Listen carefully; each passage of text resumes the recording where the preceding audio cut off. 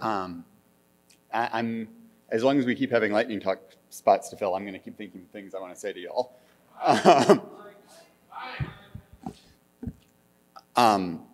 And what I want to say to you today is prompted by some of the conversations I've had earlier today, and thinking about how we sort of internally choose to compare our two languages to other languages. And it seems to me, and I do this myself, that the sort of tempting and obvious thing to do when we're comparing Perl or Raku to another language is to compare it to very mainstream language, JavaScript or Python. And that, of course, makes sense, especially if we're talking to outside people. You know, if you want someone to understand the comparison you're making, it makes sense to pick the broader, more widely known language as a point of comparison. In the same way that, like, if you have a local pizza place, you want to compare it to Domino's to, like, tell people what's better about it. But the peril there, and the part that concerns me, is if you have a local pizza place, you don't want to think that because you're comparing yourself to Domino's, you should follow the same strategies as Domino's. You're in a very different position than a huge national chain is.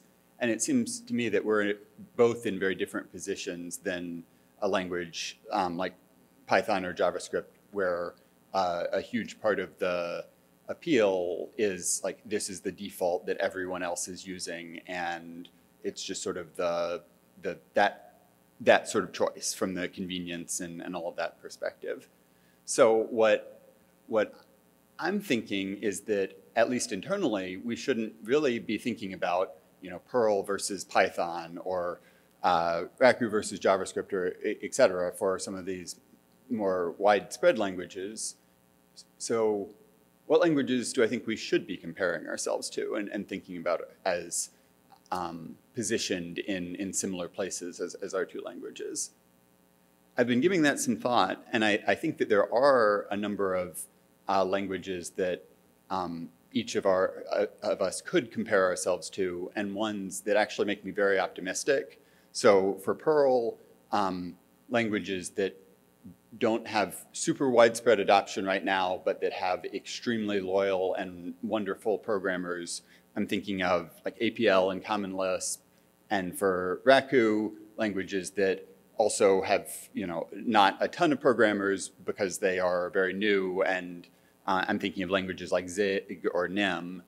And if I think of those as our, pure languages that we compare ourselves to, that makes me really excited, because I think that is very good company to be in. Some of the absolute smartest programmers, people who I, at a technical level, just admire and think the world of, are APL programmers. And that's just one of those communities that I happen to know a little bit better. And so that makes me excited if that is the right comparison for us to be making. But it also makes me wonder, what could we learn from that comparison? And my thought is that what we could learn from that is that it is to think about, why do people program in languages like APL, like Common Lisp, like Zig, like Nem? It's not because they're the default safe choice, the way a language that 70% of people are saying on a Stack Overflow survey they use. It's because if you're the right sort of programmer, a language like APL can really give you superpowers.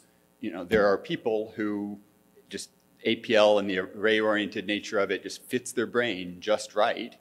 And that lets them do things in a week that would take some other programmer a month or 6 months, and it lets tiny companies come out with products that would normally take a huge team. And there is something about that language that has meant that it still has a small but extremely vibrant and loyal community that has stuck around from a language that first came out in 1966. And I think that Perl and Raku are also languages that people are drawn to because they give us superpowers. I think that the type of brain that works for Perl and Raku is a bit different. Our languages are very linguistically expressive and are able to capture something, you know, it's not the array-oriented nature of APL, but it is a different set of superpowers. And I firmly believe that for both of these languages, they're also ones that people can be very excited about and very drawn to because of that superpower nature of it. That by being a Perl shop, by doing something in Raku, you can have a small team that punches way above its weight and that goes up against some of the like tech giant behemoths and accomplishes things that a team that size would never be able to do with a language that didn't fit their brain in quite the weird way that Perl and Raku can for many of us in this room. And I don't know. That's just what I've been thinking anyway. I don't know if y'all agree or not, but I think that positioning of how can we articulate that value? How can we tell people not, you know, do this instead of Python, but do this because it gives you superpowers in the same way that these other languages with extremely passionate communities, but much smaller communities have, and is that something that we as a community can do more with? So it's what I've been thinking about. Now maybe some of you are thinking about it too. Thanks.